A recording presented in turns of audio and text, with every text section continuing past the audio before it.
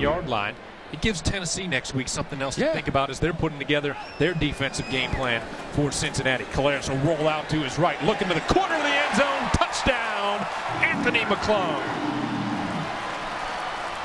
Touchdown, Bearcats on a pass from Zach Caleres to Anthony McClung. Getting everybody involved is Zach Caleres. Good combination. We saw the Wildcat just a second ago. You bring your quarterback back on, little play action fake, get him outside, puts that ball right in that left front shirt pocket of McClung.